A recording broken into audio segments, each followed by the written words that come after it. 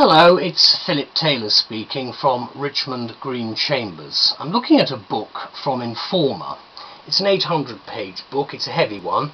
It's the International Law of the Shipmaster. Here's the review on Flickr. It's a detailed review I've written with my wife. The book is written by three people: John A.C. Cartner, Richard P. Fiske and Tara L. Leiter. And you can see from the beginning of the book the international way in which it's done. The book is dedicated to Rear Admiral Malcolm Mackinnon III, US Navy retired, friend and mentor.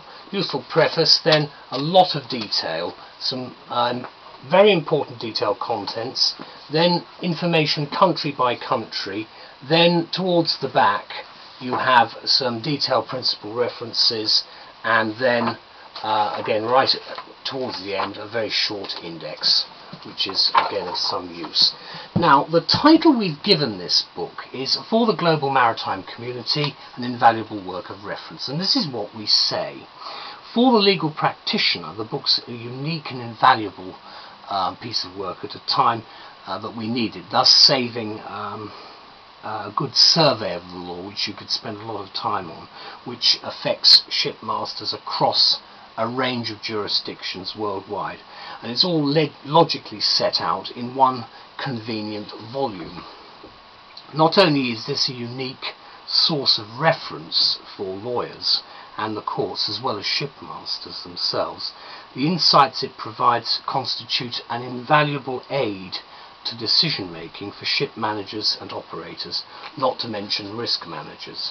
But the book, of course, is aimed at a still wider readership, from port authorities, consuls and coastguards to brokers, bankers and booking clerks. At last, here's a volume that offers in-depth and quite astounding insights into the person and pivotal role of the shipmaster.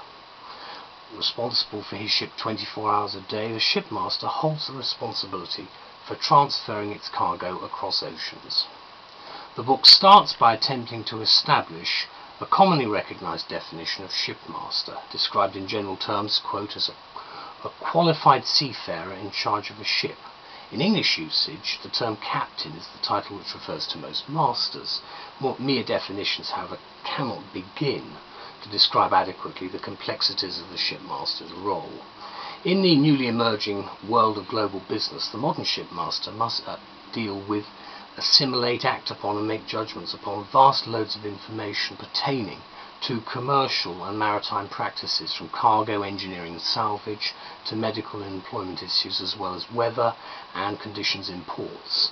The book therefore will assist the shipmaster and those with whom he works to understand his place in law in whatever jurisdiction he finds himself anywhere in the world. That's why I mentioned the particular countries that are covered in the various parts which make up the bulk of the book. Just one look at the table of contents will show you the scope of the book. And Part 3, for example, deals with the principal domestic laws governing the shipmaster in the States of the United Nations, the International Maritime Organization. These number some 300 nations at least, from Afghanistan to Vanuatu and Zimbabwe, all covered in the book. For example, check out one or two other things. The note on the centennial of the Titanic, which mentions that the swift reaction to the disaster of 1912 was the convention solus, which survives as one of the pillars of the law of the shipmaster. But there's a note to the editor: solus, contrary to what the footnote says, is not listed in the table of acronyms. In addition to this and other fascinating historical insights and a survey of the international law affecting the shipmaster, the book contains the codification, nationality and taxation requirements for the master in 179 jurisdictions, so it's very concise. It compares the law of agency for shipmasters and crews across jurisdictions and examines the duties of shipmaster, encompassing liabilities and penalties in all the IMO member states. So let me just sum up by saying the book was published in September 2009. No doubt it will be updated as the years pass, but we believe it is destined to become a classic work in maritime and shipping law, and certainly one that's very modern and up to date. So thank you very much, Informa. Thank you. Bye-bye.